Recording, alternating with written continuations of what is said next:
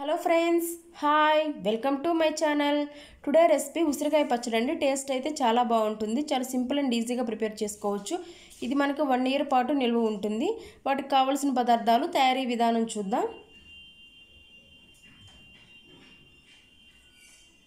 నేను ఇక్కడ 1 కిలో ఉసిరికాయలు తీసుకున్నాను. ఉసిరికాయలను శుభ్రంగా వాష్ చేసుకొని ఒక పొడి క్లాత్తో తుడుచుకొని, ఇది పచ్చడికి మనకు తడి ఏమి లేకుండా ఉండాలండి. తుడుచుకొని పక్కన పెట్టుకోవాలి. 150 గ్రాముల ఆయిల్, 100 గ్రాముల కారం, 80 గ్రాముల ఉప్పు. ఇది కల్లుప్పు అండి. నేను ఎండబెట్టి ఇలా గ్రైండ్ చేసుకున్నాను. మనకు పచ్చళ్ళకి కల్లుప్పే బాగుంటుంది. 1 స్పూన్ మెంతులు, 2 స్పూన్స్ ఆవాలు, ఒక ఎల్లిపాయని ఇలా ఒలుచుకొని పాయలు తీసుకొని పెట్టుకోవాలి. ఎండుమిరపకాయలు, నిమ్మకాయకు బదులు మనం చింతపండు కూడా వాడవచ్చు. జీలకర్ర 1 స్పూన్. ఇప్పుడు తయారీ విధానం చూద్దాం. స్టవ్ ఆన్ చేసుకొని ప్యాన్ పెట్టుకొని ప్యాన్లో మెంతులు వేసుకొని ఒకసారి కలుపుకోవాలి.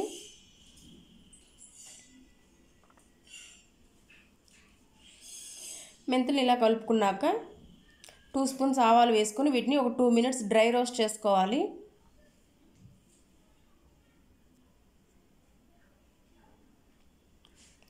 ఇవి మనకి మంచిగా వేగిపోయినాయి. ఇప్పుడు వీటిని ఒక ప్లేట్లోకి తీసుకొని చల్లారాక గ్రైండ్ చేసుకోవాలి. సేమ్ ప్యాన్లో 150 గ్రామ్స్ ఆయిల్ వేసుకొని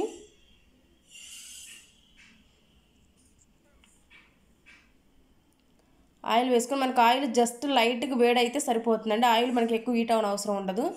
ఆయిల్ కొంచెం హీట్ అయ్యాక మనం తీసుకున్న ఉసిరికాయలన్నీ వేసుకొని వీటిని గోల్డ్ కలర్ వచ్చే వరకు ఫ్రై చేసుకోవాలి. వీటిని మీడియం ఫ్లేమ్లో పెట్టుకొని ఈ ప్రాసెస్ చేసుకోవాలండి. హై ఫ్లేమ్లో పెట్టుకుంటే తొందరగా మాడిపోతుంది, లోపల కుక్ అవ్వవు. అందుకని వీటిని మీడియం ఫ్లేమ్లో పెట్టుకొని కుక్ చేసుకోవాలి. లైట్ గోల్డ్ కలర్ వచ్చే వరకు ఫ్రై చేసుకోవాలి ఆయిల్లో.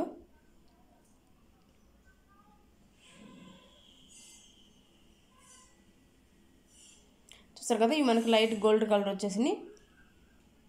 ఒకసారి అన్నీ కలుపుకొని వీటిని ఒక ప్లేట్లోకి తీసుకుందాం.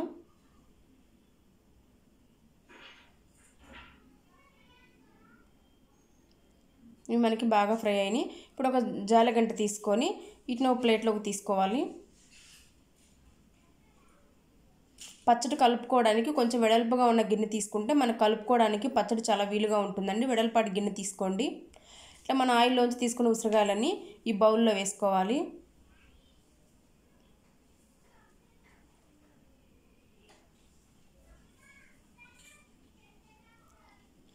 ఇట్లా అన్నీ తీసేసుకున్నాక అదే ఆయిల్లో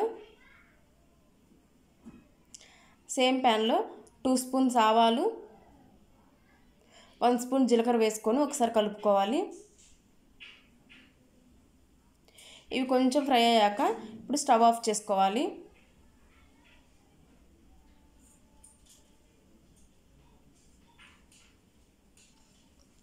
స్టవ్ ఆఫ్ చేసుకొని ఎండుమిర్చి వేసుకోవాలి. ఎండుమిర్చి మనకి ఆయిల్ హీట్కే ఫ్రై అవుతుంది, లేదంటే మాడిపోతుంది. అందుకని స్టవ్ ఆఫ్ చేసుకొని ఎండుమిర్చి వేసుకోవాలి. ఎండుమిర్చి వేసుకొని ఎండుమిర్చిని ఇలా కలుపుకుంటూ ఉంటే మనకు ఆయిల్లో మంచిగా ఫ్రై అవుతాయి.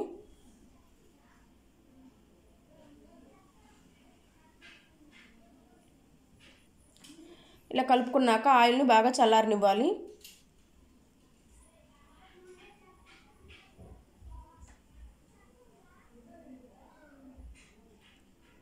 మనకి ఉసిరికాయలు కూడా బాగా చల్లారిపోయినాయి. ఇప్పుడు దీంట్లో మనం ప్రిపేర్ చేసుకున్నాం కదా ఆవాలు, మెంతులు పిండి వేసుకొని, కారం అనేది 100 గ్రామ్స్ అనేం కాదండి. మీ టేస్ట్కి తగ్గట్టు కొంతమంది ఎక్కువ తింటారు, కొంతమంది తక్కువ తింటారు, చూసుకొని యాడ్ చేసుకోండి. కారం, వెల్లుల్లిపాయలు ఇలా పొట్టు ఒలుచుకొని వెల్లుల్లిపాయలు వేసుకోండి, లేదంటే వెల్లుల్లిపాయలు ఆయిల్లో కూడా వేసుకోవచ్చు. ఇట్లా వేసుకుంటే టేస్ట్ బాగుంటుంది. తర్వాత ఉప్పు, ఇవన్నీ వేసుకొని ఒకసారి కలిసిపోయే విధంగా కలుపుకోవాలి.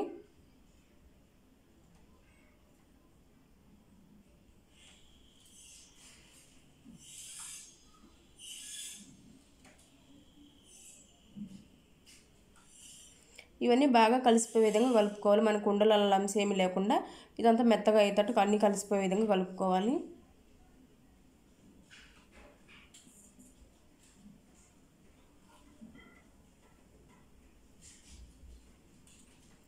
అన్నీ ఇలా కలుపుకున్నాక బాగా ఈవెన్గా కలుపుకోవాలి. మనకి సాల్ట్ అనేది కల్లుప్పు వేసుకున్నాం కాబట్టి గ్రైండ్ చేసుకుని అది కొంచెం ఉండలా ఉంటుంది. ఇట్లా ఏమీ లేకుండా అంతా మెత్తగా కలుపుకున్నాక మనం ప్రిపేర్ చేసుకున్నాం కదా ఆయిల్ కూడా చల్లారిపోయింది. ఇప్పుడు ఆయిల్ వేసుకొని కలుపుకోవాలి. చూస్తారు కదా, మనకి ఎండుమిర్చి బాగా ఫ్రై అయిపోయినాయి. మనకు ఆయిల్ స్టవ్ ఆన్ చేసినప్పుడే వేస్తే మనకు ఎండుమిర్చి తొందరగా మాడిపోతాయండి. స్టవ్ ఆఫ్ చేసాక వేసుకుంటే ఆ హీట్కే మనకి ఎండుమిర్చి ఫ్రై అయిపోతాయి. ఇప్పుడు ఆయిల్ వేసుకొని అంతా కలుపుకోవాలి. ఇలా పచ్చడి అంతా ఈవెన్గా కలుపుకోవాలి, మొత్తం ఆయిల్ అంతా కలిసిపోయే విధంగా.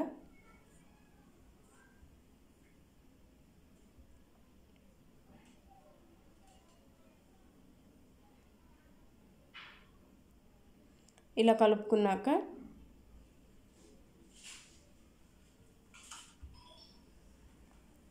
మనం లెమన్స్ తీసుకున్నాం కదా, లెమన్స్ని ఇలా కట్ చేసుకొని పిండుకోవాలి. లేదంటే చింతపండుని నానబెట్టుకొని ఆ గుజ్జు తీసుకొని ఉడకబెట్టుకొని చింతపండుని యాడ్ చేసుకోవచ్చు అండి. ఇది ఆప్షన్, రెండిట్లో ఏదైనా యూజ్ చేయొచ్చు.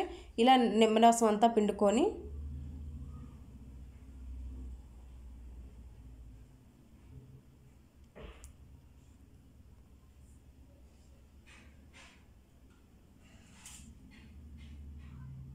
అంతా కలుపుకోవాలి. మనకి పచ్చడికి వాటర్ అలా ఏమీ తగలకుండా ఉండాలండి. వాటర్ తగిలితే పచ్చడి అనేది తొందరగా పాడైపోతుంది.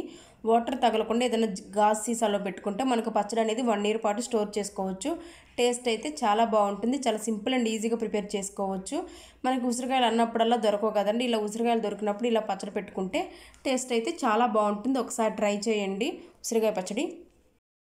ఓకే ఫ్రెండ్స్, చూసారు కదా టుడే రెసిపీ ఉసిరికాయ పచ్చడి.